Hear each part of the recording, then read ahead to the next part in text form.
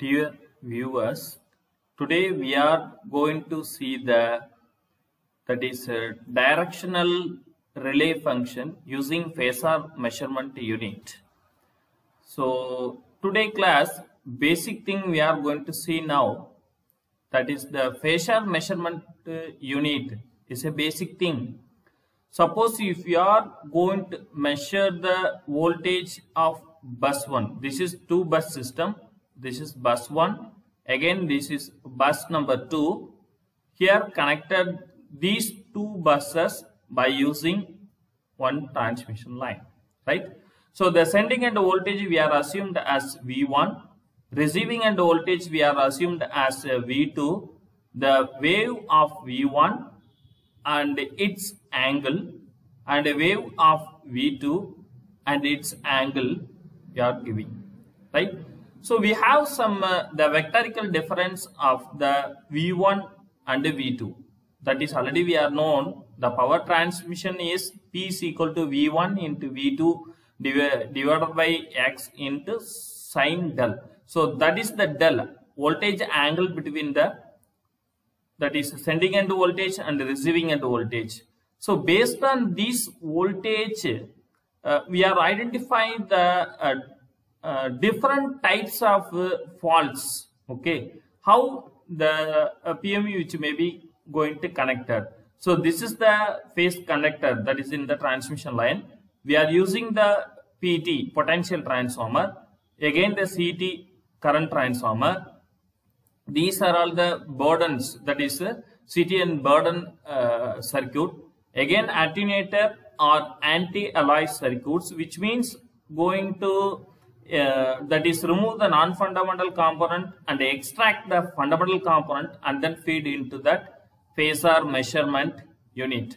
So the Phasor measurement unit which may be going to compute the not only the magnitude but also instantaneous angle value. Here we are going to assume this is one tower, this is one tower, that is the transmission line between the 2 towers.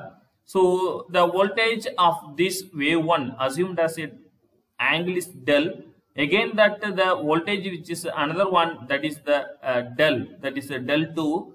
So that is the different V1 and V2 we are obtaining peak value for the different time. In the RX, that is that in the Phasor diagram. So this is that the voltage magnitude. Again this is the another one voltage magnitude. That is the angle between the 2 phases, that is del 1 and del 2. Finally, we are obtaining the value of del 2. By using the latest technology of that is PLL, phase lock loop, and another some other techniques, that phase windowing effect in digital signal controlled based systems, we are obtaining the angle of the system. Based on this angle, we are realize the simply, that is we are going to identify the which man going to release the different types of relays. Okay, on this category, this is the primary step or first stage of PME utilization. In subsequent videos, I am also going to cover so different variety of PME based controls, how it can be implemented. Here assume this is the one voltage source. Again this is the another one voltage source which may be going to connected through the pi type transmission line, that is the pi type model. I am also going to include here. So this is the normal, what is that the voltage is a face to face is a 400 volt, and I am also giving that 25 MA rating at that rating, and the same 50 Hz frequency. This is the transmission line. So this is normally the 3-phase measurement system, already you are well known. Again I am also going to connect the one small load and another one large load. This load is a 20 that is a 200 kilowatt. Again this is the 200 watts around I am also going to connect. So if it is whenever that the current direction is reverse, I am going to trip this load. Okay, suppose I am going to trip this circuit, trip this circuit, trip this circuit. For explanation, for simplification purpose, I am also going to trip this. Okay, so how it can be identified? So this is nothing but a synchronous machine model. So it is already available in the MATLAB. That is the 15 kilowatt. That is 400 volt, 1460 RPM. I am also going to connect. So this is the torque whichever I am also going to given to you, given to the specific module. So this is the minus 25, which means the circuit which may be going to work as a what is this? It may be working as a induction generator. Again, that is if it is in the positive torque, the machine will be going to working as a motor. Here that is the generator. Here the machine will be act as a motor. So 0 to 0.5 seconds, that machine which may be going to act as a induction generator. After that, the machine which may be going to act as a motor.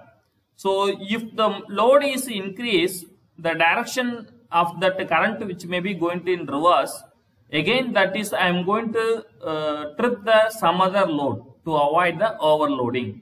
Okay, so this is the basic thing. So this is the three-phase measurement, that is label based measurement VABC1, IABC1. Similarly, I am also going to get that is VABC, VABC1 and VABC2. Here that is the unit which is Phasor measurement unit. So based on by using the PLL positive frequency PLL based concept. So this is that the value of 50 Hertz frequency, and I am going to take the sampling per cycle is 64 samples. So the reporting that is the rate factor is 1. Okay. Similarly, this is the current PLL. So this PLL which may be going to find the what is the magnitude and angle and frequency. Similarly, this PLL what is the current magnitude, current angle and the current, that is the what is the frequency. So and also I am also going to connect the A phase voltage and A phase current which may be connected in this scope, and I am also going to merge it, may be going to connected in this by using MEX for identifying the angle deflection. Okay, now I want to implement that the relay concept.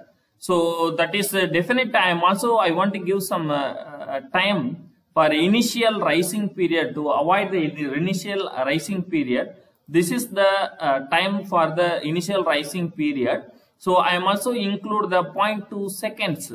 So after the 0.2 seconds, the relay which may be going to connect the output of that the PMU. Before that, the circuit which may be connected into one. This circuit which is going to connected this as like this load.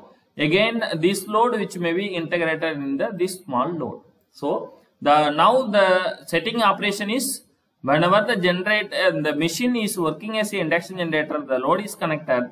Whenever the power transfer is reverse, is working as a motor, it may be going to trip. So that is the basic operation. So which may be realized the directional based on the directional overcurrent or directional current value, we are going to be trip the system. That direction which can be identified by the PMU, Phasor unit. Now we are going to run the simulation. So now I am going to run the simulation. Simulation is running. So from that point, so now we are going to see, right? So this is what is that? This is the voltage and current. Already that is the scene. We are going to be available in that system. Again, please see. So some difference is occur here. So because due to presence of the change of mode, please see. This is the point. This is the point which may be going to see some variations. Okay, right? So now I am also, that is the voltage ABC2, current IABC2 I have connected here. So now we are going to see what is the PMU output, that is the magnitude of the voltage. Next, what is the current. See, if the induction machine working as a generator, the voltage angle is that much level. But at the same time, if the machine is working as a motor, the load angle which may be increased from that the minus 30 to minus 36 at all for that the del angle of that PMU. Next, we are going to see this wonderful action, that is a very important thing, that is here. This is the value which is lie in the positive. Again, this means the machine which may be run as a what is this? That is a generating mode. Next, that is the 0.5. We are going to shift our the torque from negative to positive. The machine is working as a that is a motor. So now that is the current drawn by the machine which also going to be changed. So this is the during the induction machine working as a generator, it may supply around 10 plus amps, but it can be draw the 20 plus amps in the motoring. So similarly, we are going to identify this phase angle shifting from that what is this 0 to 90 and 90 to 180. So this may be light in the second quadrant, but it may be going to shift it into fourth quadrant. How it is now we are going to see. So this is that the diagram. 0.5 we are changes. Please we are going to see that the 0.5 operations. So clearly it may be going to indicate for us. I am also going to focus on this. See, please see the diagram. The voltage and the current has been 180 degree nearby 180 degree out of phase, which means the machine will be working as a generator. Here the voltage and the current which may be going to, that is some lagging time based on that power factor, it may be going to lag, that is different. So the machine will be going to working as a that is motor. So this angle difference which can be find out by this relay. So this relay will be, again I am also going to feed this value and compare here, that is the sum value, the positive and the negative. If the value is going to negative, again it may be less than 0, and I am also going to connect, but I have some time lag is recorded because the settling time of that simulation, it may going to take a 0.2 seconds.